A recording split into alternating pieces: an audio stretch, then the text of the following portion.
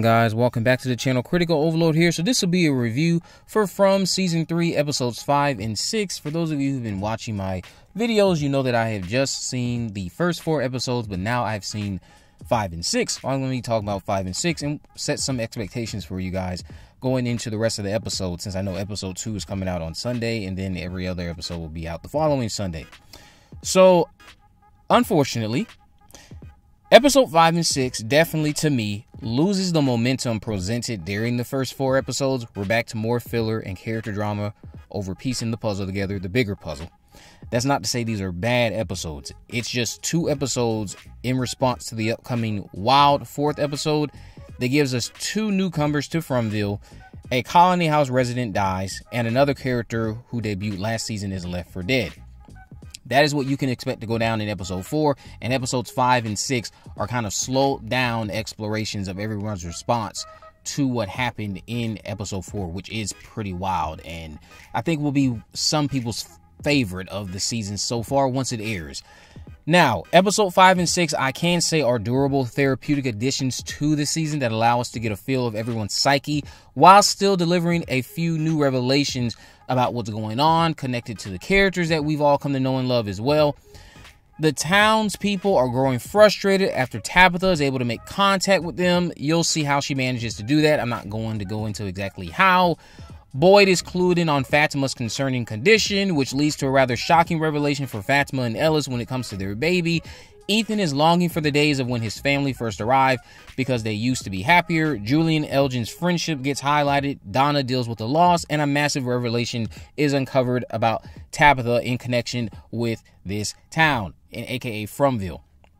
I, again, have to say that the writing in these episodes is dedicated mostly to exploring everyone's response to Tabitha finding a way out, Fatima's pregnancy, their frustrations with not being able to find a way out and get home, and the overall fallout from what happens during episode 4. Luckily, the scenes don't feel completely unnecessary, except for Elgin and Julie a little bit. Our newcomer, who is named Acosta, starts off on the wrong foot with Boyd, and I can't wait to see how everyone reacts to that. There does seem to be a lot of potential for her, Acosta that is, but she definitely doesn't start off on the right foot when it comes to Boyd and everyone else in town when she makes her way to Fromville. So, all in all, I think that these episodes are going to be some of my least favorites until I see the rest, because I don't know what to expect for 7 through 10. But so far, episodes 5 through 6 are some of my least favorites. But if you're going to compare it to the filler we got in season 2, I could argue that this feels at least appropriate after you've already given us 4 episodes that I think were doing a great job at balancing mystery, character drama, giving us answers, raising more questions, putting a spotlight on the overall bigger picture. I think that what goes down in episode 5 and 6 is acceptable for where it is centered or placed in the season. Again, those first 4 episodes, you heard my review. I praise those first 4 episodes. 5 and 6 just feels like a pit stop. I hope this is not how the rest of the season is like, but this is definitely going to be one of the more 2 episodes that people I can see not preferring, probably getting a little bit frustrated at. And I know we're all, as fans of the series, at a point where we're just like, give us answers, give us answers, give us answers. You have to be mindful also that if they just gave us answers, they wouldn't be able to drag it out. The whole point of why it gets dragged out is because of the fact that it is a successful show. You have to be realistic when it comes to that. So some filler is warranted, but at the same time, I again just hope that this show does not end up in a position where you pile so many questions, you forget to answer certain things, or certain answers don't make sense. I'd hate to see that. Now, when it comes to the performances in these 2 episodes, Harold Perrineau still remains to be a standout amongst the cast. He, again, the way he delivers his lines, the anger and the frustration Boyd has, just instantly commands your attention.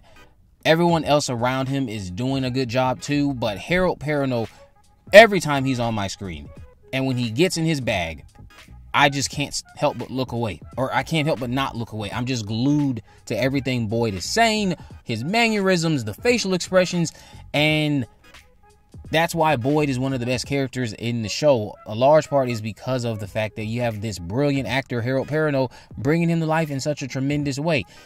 So, pacing-wise, even though this is more of the dragging your feet kind of episodes, pacing-wise, I didn't think a lot of the scenes went on for far too long, outside of, again, just Elgin and Julie's little friendship highlighting, although there are some moments during those encounters that give us a plot device that is used at the end of the sixth episode. But pacing-wise, all in all, none of these scenes feel like they go on for far too long.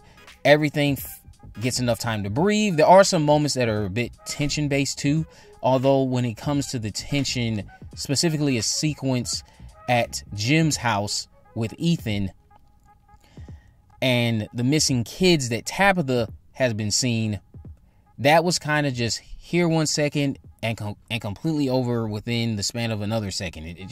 I didn't like how they didn't let certain tension building moments breathe a little bit longer to really unnerve you and get under your skin.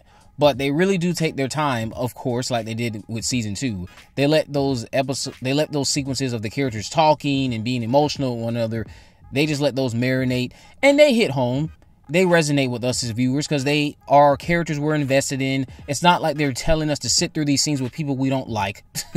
But we all just want answers. I get that. But I just wanted to come out here and say I would temper your expectations when it comes to 5 and 6. 5 and 6 definitely feels like taking their foot off the gas pedal a little bit.